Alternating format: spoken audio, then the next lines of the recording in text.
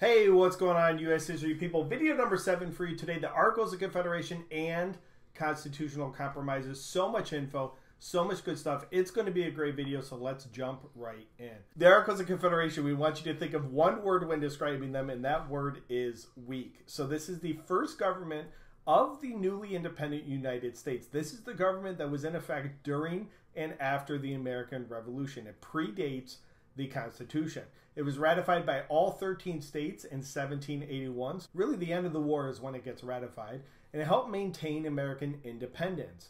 And it was a representation of American fear of a strong central government. Remember, we touched on this in the last video, that there was such fear of King George III and a strong central government. When the founders created their first government, they decided to purposely design it very, very weak. So when you're studying the Articles of Confederation in the big context of American history, it really is important to understand it's a weak form of central government. But before we focus on the weak T, which is the Articles of Confederation, we do have to know that it does come out with some strengths. There are some things that that we took from the Articles before the new Constitution was actually created. So some things that we can consider strengths or some positives of the Articles. First of all, it was the actual first form of independent government for the United States.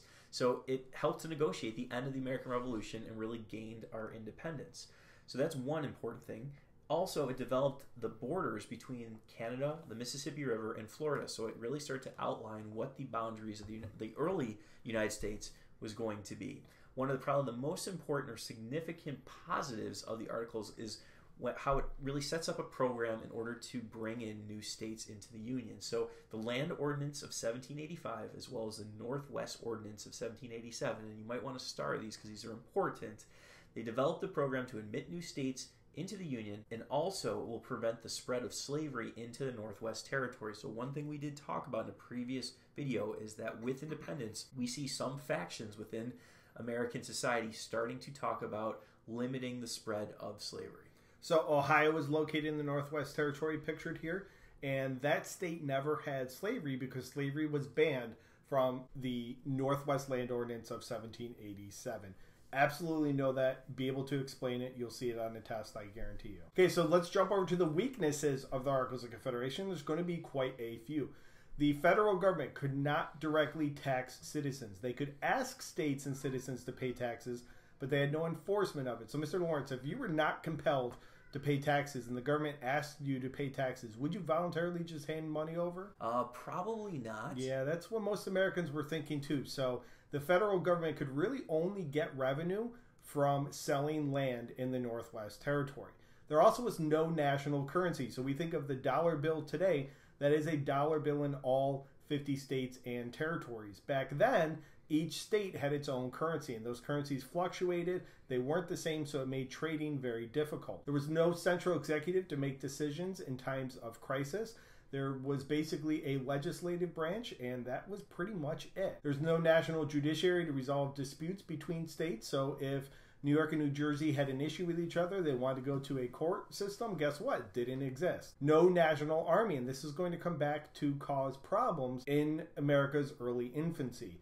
And the federal government could not regulate the economy in any way, shape, or form. And one of the major problems was there was a lot of debt from the American Revolution. Wars are expensive, and a lot of states were in debt. So even though we saw some strengths with the Articles, definitely a lot of weaknesses. And as time goes on under this new form of government, many people start to question its legitimacy.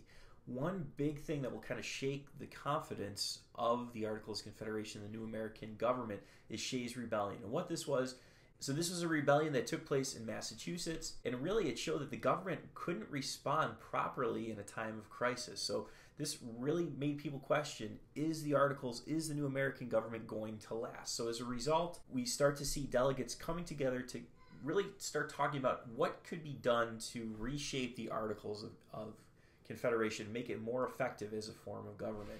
And who is this guy standing right here who's elected president of the Constitutional Convention?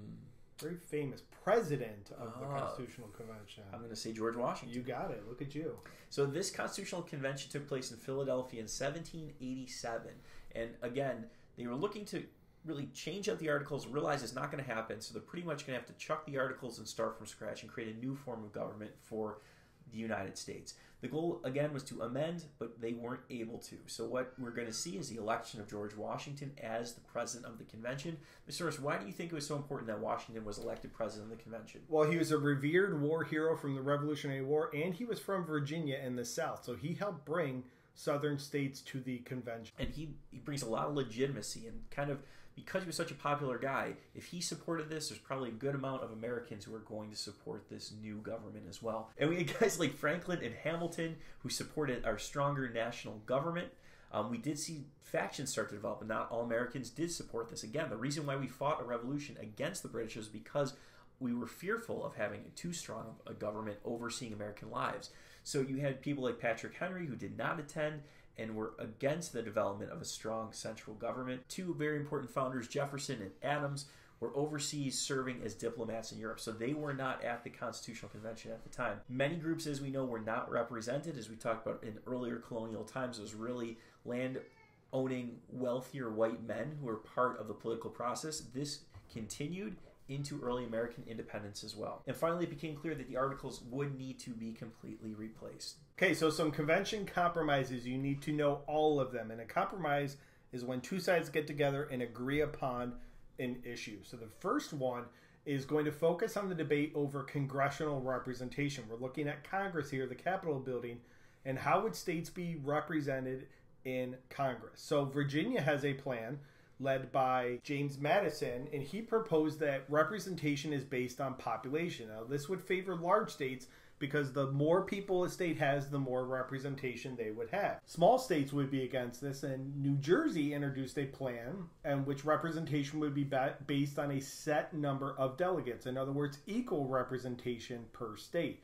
This was supported by smaller states because they were afraid they would be outnumbered by the states with larger populations. Two sides come together, and what's known as the Connecticut Compromise, or what you'll most likely see it as the Great Compromise, this created a bicameral legislature. Circle bicameral for us, please.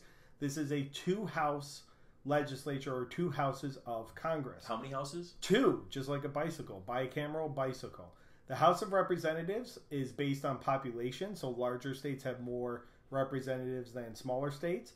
And the Senate is a set number of senators, or equal number of senators per state at 2. All right, so continuing our study of the Constitutional Convention and the compromises that come from it, we do have to know what was known as the 3/5 Compromise. And again, the issue of slavery comes up.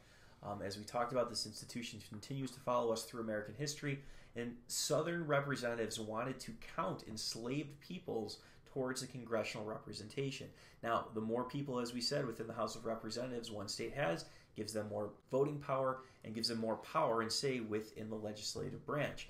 Northerners, on the other hand, who were not as supportive of the issue of slavery, feared that counting slaves would give the South an unfair congressional advantage. So ultimately, this compromise allows 3/5 of enslaved peoples to count towards representation in the House of Representatives.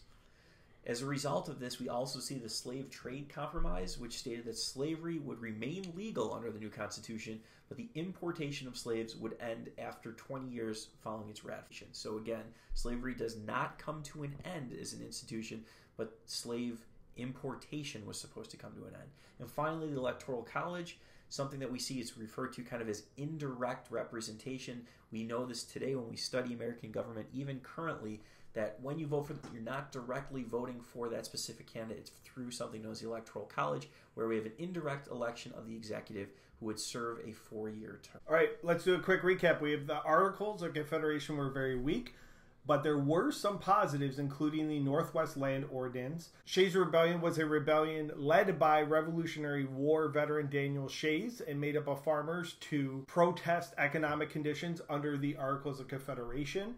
The Virginia plan was based on population, whereas the New Jersey plan for representation was proposed equal representation per state. They hammered out a compromise known as the Great Compromise. The 3/5 Compromise counted 3 out of 5, or 60% of slaves towards population in the House. And the Slave Trade Compromise would allow this international slave trade to end, which it did in the year 1808. Please circle 1808. It's a very important year to know. All right, guys, look forward to seeing you back here for video number 8, the Constitution and Ratification. Thank you for watching, and have a good day.